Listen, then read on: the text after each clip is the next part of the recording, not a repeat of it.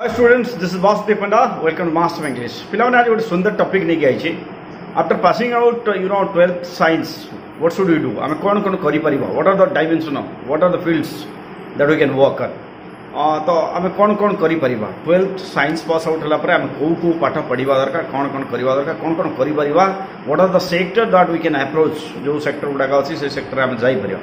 ताल देखिबा.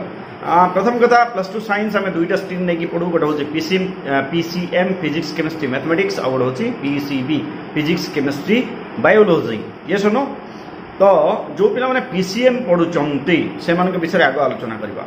आम समस्ते जानिचे जे साइंस पढ़ला आम गोटे साइंस गोटे मल्टी डायमेंशनल सब्जेक्ट आम गवर्नमेंट आउ प्राइवेट रे प्लट्स ऑफ अपॉर्चुनिटीज देयर आम बहुत काम करि परिबा.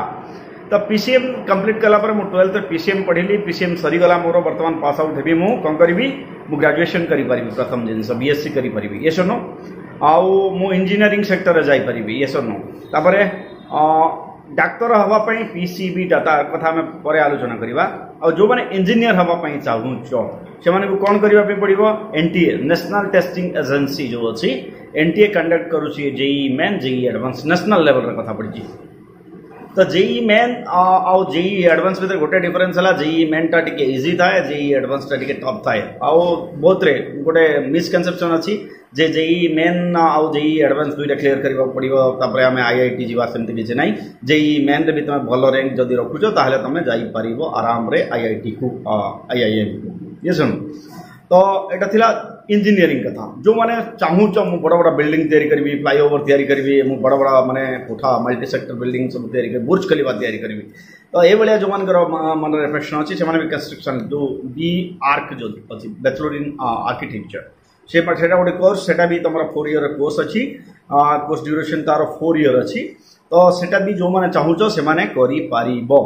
कोन after yes ISC intermediate science पर आउ गोटे कौन रहा पिले जो मैंने आउ गोटे बढ़िया सेक्टर अच्छी पीसीएम पिला बीसीए एमसीए करबा पे एमएनसी मल्टीनेशनल कंपनी रे तुम जॉब करि परिबो. जब तुम पीसीएम रखिकी कौन कर तुम पाठ पढ़ुच तुम कंप्यूटर साइंस ऑनर्स रे पाठ पढ़ुच बीएससी करुच बीसीए सरीगला तुम एमसीए करुच.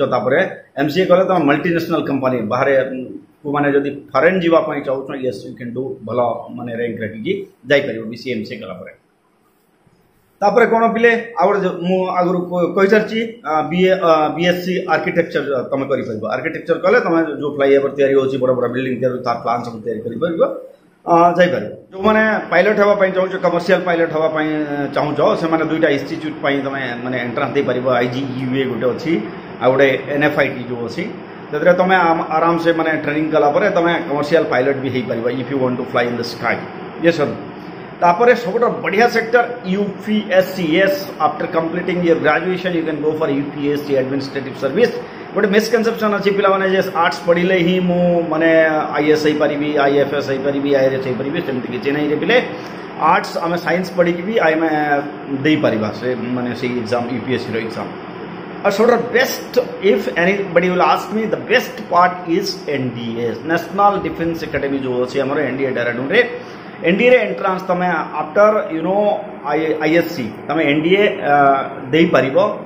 सेटा तार एज क्राइटेरिया होची 16 वर्ष 6 मास रु 19 वर्ष पर्यंत से कैटेगरी रे तमे दे पारिबो. Once you are selected means you are just your life is fixed. सेटा भी दे पारिबो. तमे आउ कोन रहला रे पिले आ गोटे हाँ एयरफोर्स तुम जब भल percentage रखुच 60% plus score करुच math physics chemistry then you can go for navy and air force. Yes direct open opportunity is there navy and air force पाई तुम भी जाई परिबो.